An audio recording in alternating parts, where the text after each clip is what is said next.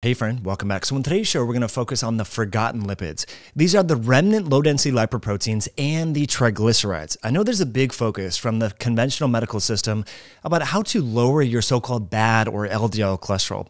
Well, it turns out after years and years of dropping LDL cholesterol with statins and other associated medications, people are still dying from heart disease in very large numbers. In fact, as this one study talks about, the title of this paper here is The Role of Remnant Cholesterol Beyond Low-Density Lipoprotein Cholesterol in Diabetes Mellitus. I want to share with you just a quote because it is really telling.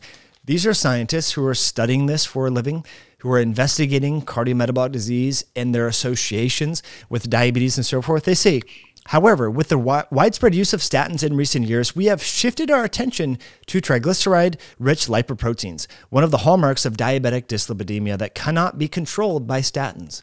So again, they're not essentially saying that statins are useless, but they are saying, we've been lowering cholesterol by way of statins for years and years. We've focused on this. Yet heart disease remains to be the #1 cause of mortality in developed countries throughout the entire world. So what exactly are these forgotten lipids? We're going to focus today on the remnant lipoproteins and triglycerides. We're going to talk about the sort of Cliff Notes version of this is talk about the importance of non-fasted lipid testing. Throughout most of the day, you were in a non-fasted state. You had a snack. You had a little Kit Kat bar because your coworker said, hey, try this. You went to Starbucks. You had a muffin. You had a little dessert, right? You had a hot dog last night for dinner. When you go to the doctor, most physicians are saying, hey, Sally, before your next round of labs, what we're going to have you do is we're going to fast for 12 to 14 hours. We're going to run your labs and create an artificial utopian blood scenario that really physiologically most people never exist in. And we're going to have clinical inferences made based upon that. That doesn't make a lot of sense, does it? Because for most of the day, most people are in a non-fasted state. And so scientists more and more, and this is something we've been talking about a lot on this podcast, is running non-fasted labs to see what your postprandial or post-meal levels of triglycerides, LDL, Apo-B, and also remnant lipoproteins are. So we're going to take a deeper dive into this. Another paper that I would encourage you to check out in the show notes, all of these are free on the internet, by the way. It's titled here, I hinted in the introduction, The Forgotten Lipids, Triglycerides, Remnant Cholesterol, and Atherosclerotic Cardiovascular Disease. Really important stuff. Now, as always, friends, before we continue on, we're going to talk about how to measure your labs. I'm going to give you some tools. We're also going to talk about and define what is remnant cholesterol? What are these remnant lipoproteins and why in the heck haven't you heard about them? But before we do, friends, I just want to welcome you back. It's Mike Mutzel. As always, thank you for being here. Thank you for hitting that like button. If you're enjoying this content, you know what to do. Please share this with a friend directly as a text message. Leave a comment below and hit that like button.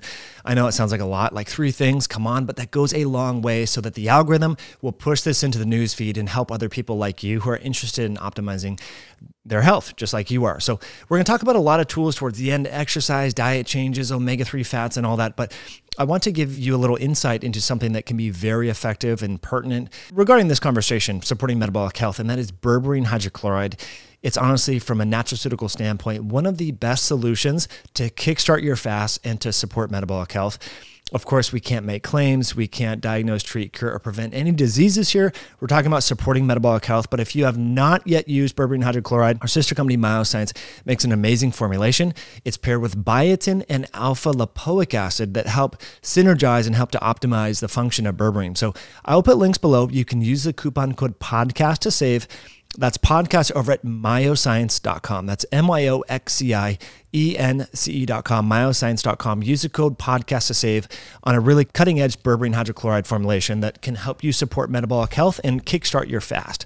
Okay, let's continue to dive into this. This is, I think, a topic that doesn't really get a lot of airtime because not too many people know about this. And they don't request their remnant cholesterol be tested. They don't request their Apo-B be tested when they go to the doctor. Most oftentimes, doctors aren't looking at this unless they're sort of more integrative or functional.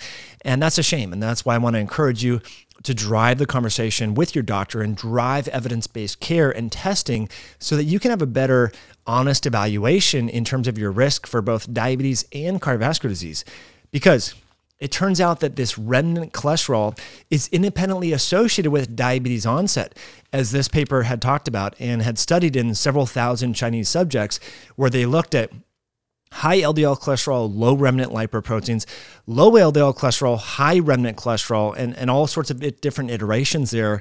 When they're controlled for all these other variables, the individuals that had actually low LDL cholesterol but high remnant cholesterol, also remnant lipoproteins, it greater predicted the onset of type 2 diabetes compared to just having high LDL cholesterol alone. So these remnant lipoproteins, I'll share with you this figure right here. It really tells the story. What they are is essentially they're a consequence of lipid absorption from the gastrointestinal tract.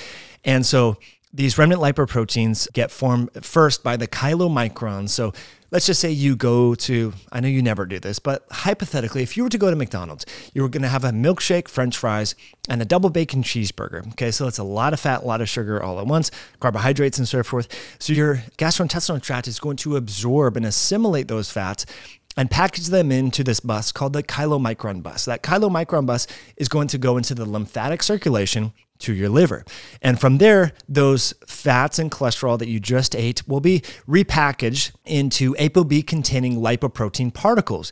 The first of which is going to be known as vLDL. Then you have the remnant lipoproteins, you have the IDL, and then you eventually have LDL. Okay. And so as you can see from this beautiful image here, the LDL is actually the smaller of all of the different LDL containing lipoprotein particles. Now that leads people to think, well, if vLDL is bigger and more buoyant than LDL, then it's maybe not that atherogenic, which is not the case. And let me pause and define, what does atherogenic really mean? Well, that means the propensity of these low density or very low density lipoprotein particles to cause the pathophysiology of atherosclerosis, or the foam cell formation and the narrowing and the occlusion in the vessel wall. And so what can happen here is any Apo-B containing lipoprotein, the vLDL, the IDL, the LDL, the remnant lipoprotein, all of these different atherogenic lipoproteins have on their cellular surface an apolipoprotein B. And this is really important to know. And this is why I recommend, if you don't do any other testing besides this going forward, this would be helpful with regards to lipids, testing your Apo-B to Apo-A1 ratio. And this is important because, again, all of these atherogenic particles have on their cell surface apolipoprotein B, also known as Apo-B. Your HDL, in contrast, have the Apo-A1 protein on the extracellular surface. And think of this like a license plate. You see buses and cars on the road. You have two different license plates. You have either Apo-B or Apo-A1. If you have a really high amount of Apo-B license plate on the road and not enough Apo-A1 license plates on the road, there's going to be an imbalance in the lipid exchange, and that's going to be problematic. That is linked, as this paper has found, with the onset of diabetes, with the onset of heart disease, with the onset of fatty liver disease, and much more, because there's an imbalance in lipid transport. So if you don't spend any additional money on advanced lipoprotein particle testing, or do something like a Berkeley or Boston Heart Lab or Cleveland Heart Lab test, just ask your doctor, hey doc, I know we're not doing boutique labs here, but can you at least run my Apo-B to A1 ratio? This costs $12. $12! Like literally, most insurance companies should have no problem paying for this, and this is going to give you a better insight. Now, furthermore, if you want to go the extra mile, you can also request your vLDL be tested along with the LDL, and even better would be a remnant lipoprotein assessment as well. So that was a side tangent, but let's get back to what's going on here. So what we're talking about with these remnant lipoproteins and remnant cholesterol is not the LDL, it's more the IDL and the vLDL. And these are both enriched in triglycerides and cholesterol. And so these are actually equally atherogenic, but they also drive inflammatory processes within the body. And I think that's an important aspect that a lot of people don't really recognize with regards to the mechanism as to how statins actually work. And I think a big part, and I know it's controversial to even mention this on a platform like this, some of the positive effects of statins could be that they're anti-inflammatory. And because these lipoproteins, particularly the vLDL and the remnant lipoproteins, again, these are often not talked about or discussed in patient care. Mostly the focus is on LDL cholesterol. I think because statins have inherent anti-inflammatory properties, that could be some of the independent associations with the positive effects that are linked with statin use. And so it's just important to understand that there are some positives here with statin use, and I'm not suggesting that you go on and get a statin, but part of these associations could be linked with the anti-inflammatory properties because high amounts of the vLDL, the remnant, the IDL, that is linked with driving inflammatory processes, driving atherosclerosis, and increasing insulin resistance, all of which are bad, okay? So there's 4 reasons why the remnants are bad. So they're involved in driving inflammatory processes, as we've talked about. They're also involved in driving metabolic disease because they increase the so-called ectopic lipid deposition. Now, we know that as diabetes progresses, part of how diabetes progresses is because the pancreas gets infiltrated with fat. And that fat infiltration in the pancreas, remember the pancreas is the organ that releases both insulin and glucagon. When fat is infiltrated within that organ, it causes the cells to release less insulin. It augments glucagon and so forth secretion. So fat infiltration in the muscle, in the heart, in the liver, in the pancreas is bad. You do not want ectopic lipid deposition. So that's part of the consequence here linked with these different remnant lipoproteins. Also, they're very atherogenic, and they also induce endothelial dysfunction. So we talked about this before. The endothelium, this is the organ of your cardiovascular system. This is the functional unit that needs to be intact. Erectile dysfunction is linked with endothelial dysfunction.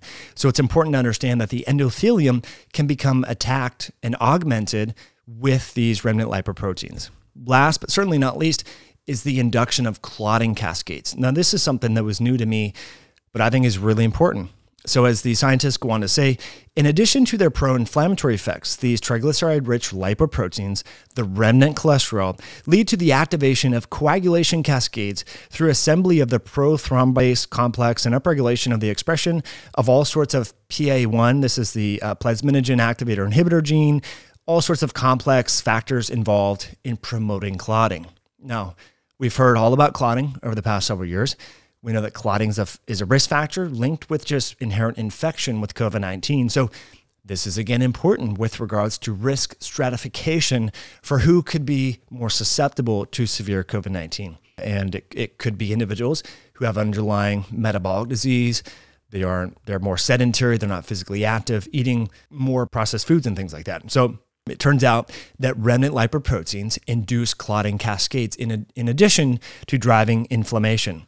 Most importantly here is how these remnant triglyceride-rich lipoproteins cause atherosclerosis and are involved in their atherogenic formation. So I guess this is more of a review, but I think it's important that you understand this because some people aren't aware about how these Apo-B containing lipoproteins, again, the vLDL, the remnants, IDL, and LDL cause atherosclerosis. So the scientists go on to say, triglyceride-rich lipoproteins can readily penetrate the arterial wall and are susceptible to retention by connective tissue matrix through the interaction of their positively charged residues on the exterior surface of their Apo-B containing lipoprotein. And so what happens is once these lipoproteins, these are like little golf balls, okay? Think about a tennis net and you have a little golf ball, okay? That little golf ball could be some vessels in your body. What happens is these lipoproteins, these are these buses with the Apo-B license plate, they're floating around and they go through that tennis net, which is your vessels, the endothelial tissue. And once they get inside there, they become trapped in the subendothelial space. And they become modified or oxidized, and they get taken up by these scavenger receptors and these macrophages. And these macrophages get so fat, they get stuck in there. And so what happens is that is the sort of really oversimplified analogy as to how plaque is formed. And if this occurs in the coronary arteries, over time, 10, 20, 30, 40 years, you start to get coronary artery occlusion, which means the artery is narrowing. And then eventually it might close and you get necrosis, you get tissue death, you have a myocardial infarction, right? Again, very oversimplified, but essentially that's what can happen. And these remnant triglyceride-rich lipoproteins are more atherogenic than LDL cholesterol.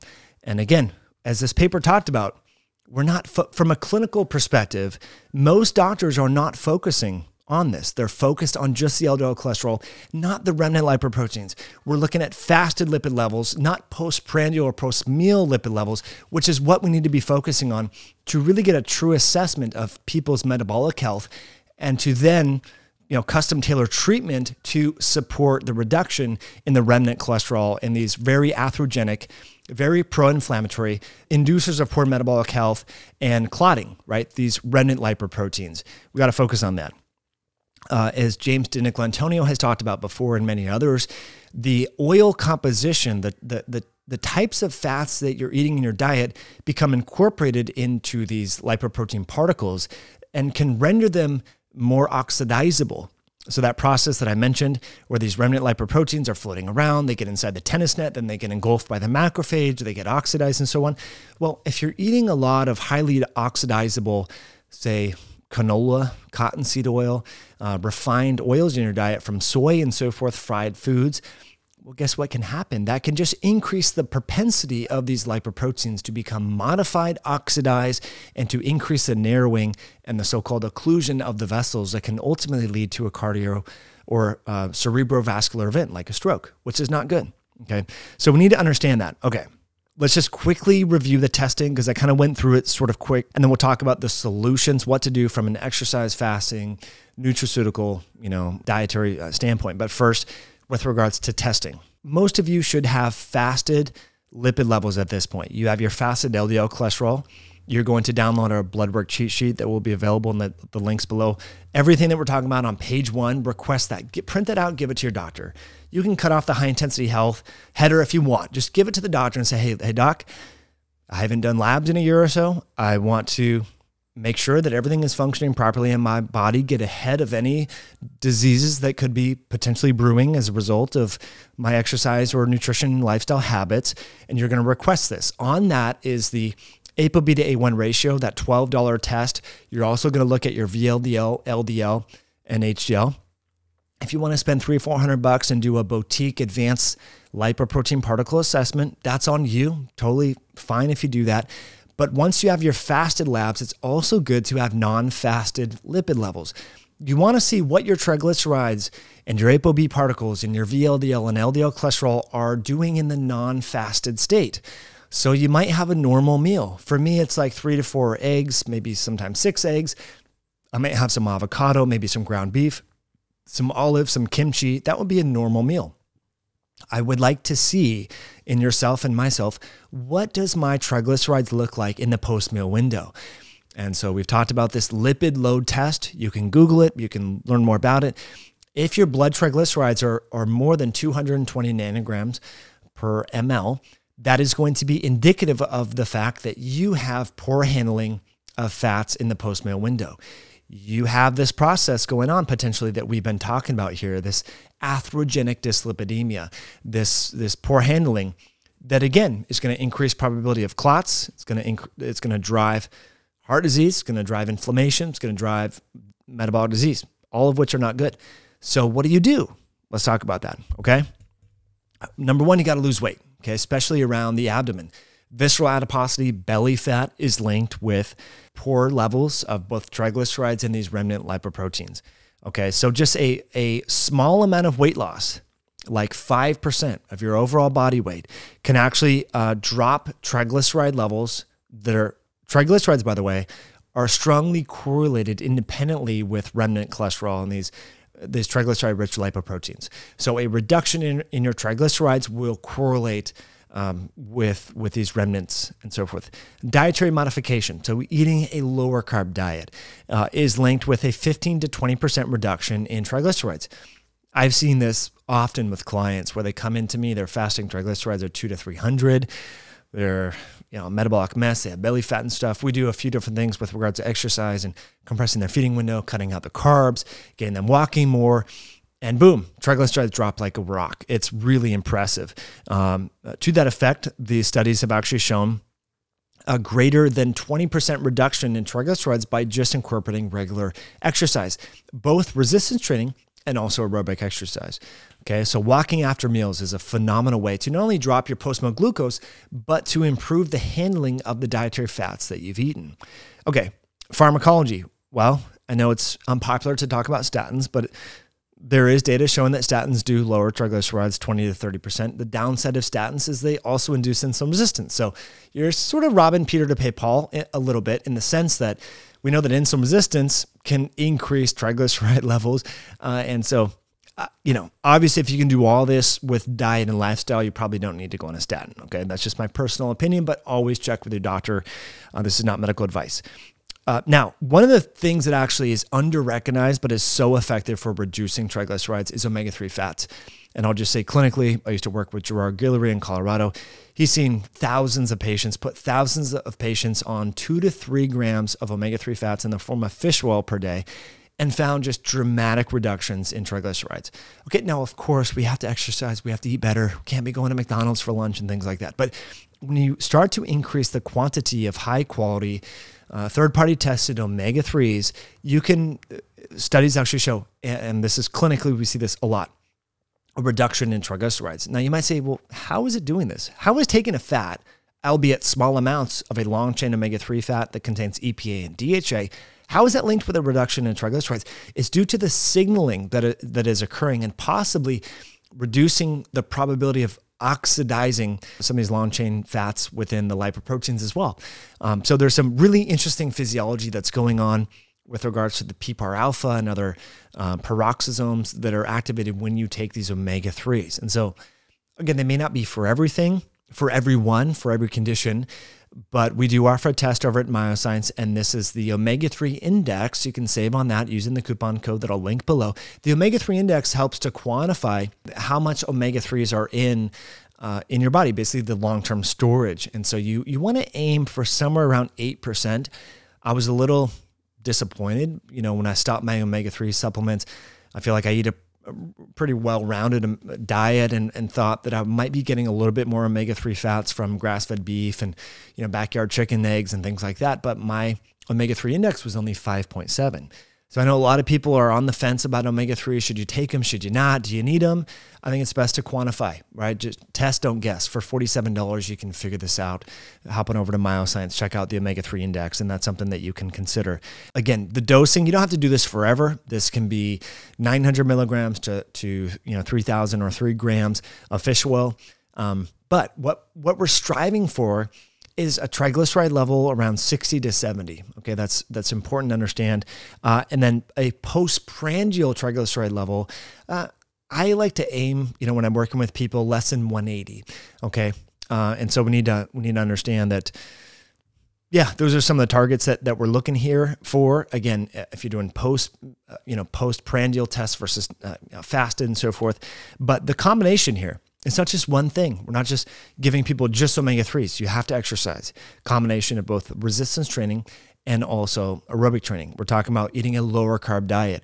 We're talking about walking after meals. We're talking about going to bed earlier, optimizing circadian rhythm health. These are all things, focusing on protein, prioritizing protein. All these can be very helpful. And so hopefully you got some value here. I know some of this, it's new information for some of you, talking about Apo-B to A1 ratios, remnant lipoproteins and all this. But it's important to really understand that even mainstream scientific investigators are now recognizing that we spent the better part of 20 years focusing on reducing LDL cholesterol, yet heart disease remains to be the #1 cause of mortality. And there's independent associations with these remnant lipoprotein particles and their links with increased risk for both diabetes and heart disease. It's really important. We can't disentangle metabolic disease from cardiovascular events. There's a strong co-occurrence here. So poor metabolic health is part of the conversation, and high triglycerides and high remnant cholesterol increases your odds of developing metabolic disease. And this is more important for women. In fact, this association between the high triglycerides and high remnants is a better predictor of future development of metabolic disease in women compared to men. So this is really important to understand this, really important to get an honest evaluation, staying up on your blood work once a year, every 18 months, checking fasted and non-fasted labs periodically to see how you're handling the meals that you habitually eat in the post-meal window. See what happens to your triglycerides and your Apo-B and so forth. So Hopefully you got some value out of this. I encourage you to read some of the papers that we linked here in the show notes and discussed today. Hopefully these images were helpful in helping you to better understand what's going on beyond LDL cholesterol with a little bit of a deeper dive into these forgotten lipids. That's it for today, friends, but thank you for sharing this video. Thank you for commenting. Thank you for hitting the like button, and we'll catch you in a future one down the road. Bye now.